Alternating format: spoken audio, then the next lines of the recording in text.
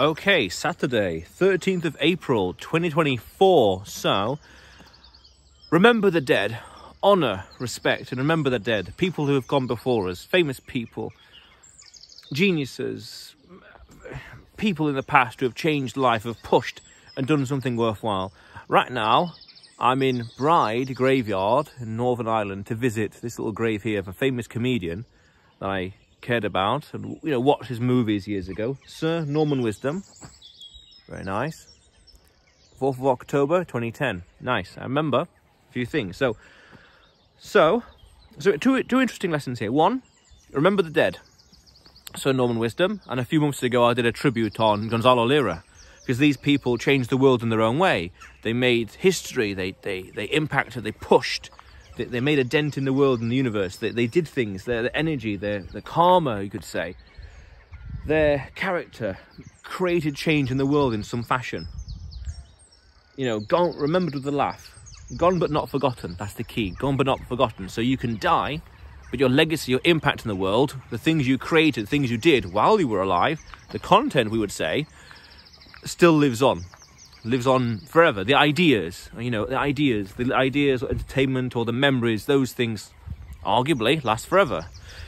Those things go on. So we have to remember the fallen people, like Norman Wisdom, like Gonzalo Lira, because these people changed the world in their own way. And it's just my way, my little tribute of going to the grave and, having shown respect to them. Because about a year ago, I went to Winston Churchill's grave near Oxford. And then back in July 2021, when I was in Edinburgh, I went to Adam Smith's grave. Nice and nerdy, a Scottish economist. Very nice. So just respect and remember the dead. Remember their contribution to the world and society or humanity or civilization as a whole or life and everything. Just remember that. That's powerful. Very, very powerful. And, because if the person died, the closest, they're dead, the closest you can go to meeting them is the grave. They died before you were born, things like that, practicality. The other thing, or the important thing to understand is, you could say, this is weird. You go all that way to visit a grave? It's like, that's weird. Like, why? What? Why? Weird. What does it matter? It's less so about the grave insofar as a man, insofar as the goals and objectives. Because if I want that, or this, or those, I want something, I'm going to go ahead and bend reality, get a flight, travel, get a rental car, get an Airbnb and make it a reality, as opposed to just making it a dream and just, I want this, I want that, no matter what. I'm actually going out there into the world and doing it.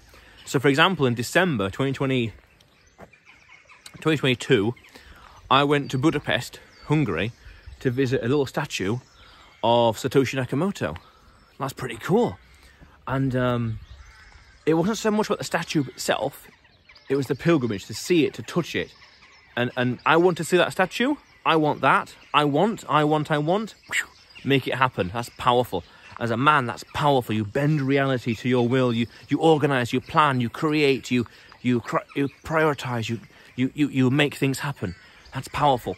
And if I want to go see Satoshi Nakamoto statue, Adam Smith statue, Winston Churchill statue, Norman Wisdom statue, to pay respects, because I want to do that, and to pay respects and to remember their contribution to the world or civilization or humanity in their own way, in their own fashion, or because they're famous and they're very unique people and they died, Winston Churchill died before I was born, and so did Adam Smith.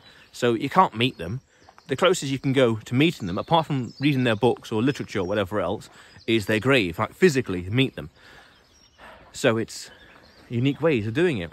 And as a man, you want to go out into the world and do stuff, create stuff, and bend reality to your will.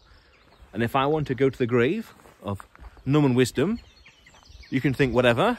You can have any opinions of being in a graveyard, but it's like you can't fault the man for doing what he says he's going to do and achieving what he wants. That's priceless.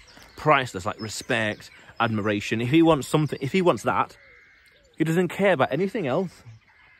If he wants that and he achieves it, top props. That's amazing. You can't fault him. Powerful, powerful stuff. So, remember the dead. And Gonzalo Lira, yeah.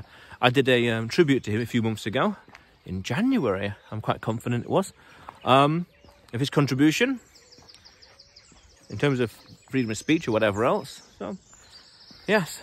So, remember the dead. Remember their impact in life and in society, humanity, in the big picture. You know, I was planning in 2023 to have a road trip around, around Spain, which meant I would have driven through France. And I was thinking about going to Charles de Gaulle's grave there as well, in France, in eastern France. But, you know, that idea never materialised. So I was like, okay, fine, not a disaster. You know, I don't need to be everywhere, but, you know, the more places we can see and visit and touch, the better. Amazing. Just showing tribute, caring, powerful stuff, you know. Remember the dead, show respect, and go out and achieve things. Do stuff in life, powerful stuff. But otherwise, you will see me tomorrow.